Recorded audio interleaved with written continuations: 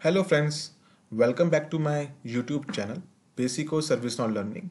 So in today's video we are going to talk about that how we can flush cache memory in Servicenow or how we can clear caches in Servicenow, and we will also talk about that why there is a requirement to clear a cache. So for that, let's navigate to my Servicenow personal development instance.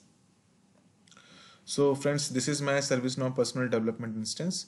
So first talk about that how we can clear a cache. So in ServiceNow, basically we have two ways to clear a cache. The first way is that in filter navigator, you can type cache.do.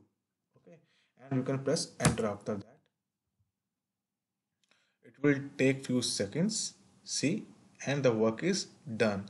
So in that way you can clear your cache, or you can also append that cache.do here and press enter. The same thing will happen. The another way is that you can navigate to background scripts here, and here you can type gs.cacheFlush, see, like this, and you can run the script. See, starting cache flush, flushing cache, loading properties from DB, cache flush complete. So in these two ways we can clear cache in ServiceNow. So now the question comes that why it is required.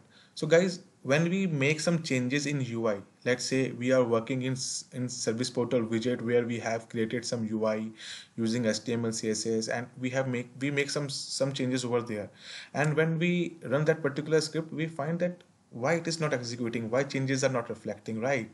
Even though we have done whatever thing is required, but it's not reflecting the changes. So in that case, we do for browser, right? We delete the caches which we have in the browser, we delete the cookies, right, to see that whether the changes get reflected. The same way we can delete the cache, or we can clear the caches in ServiceNow, so that that particular changes will get reflected.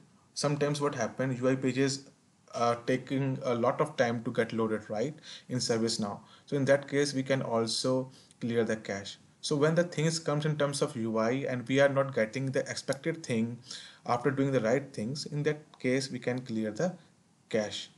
The example which I have given basically from the development perspective. So friend, this is a very short topic. So if this video is helpful for you, then please do not forget to subscribe my YouTube channel. And if you need videos on specific ServiceNow topic, then please do comment below. Thank you friends. Have a nice day. Bye bye.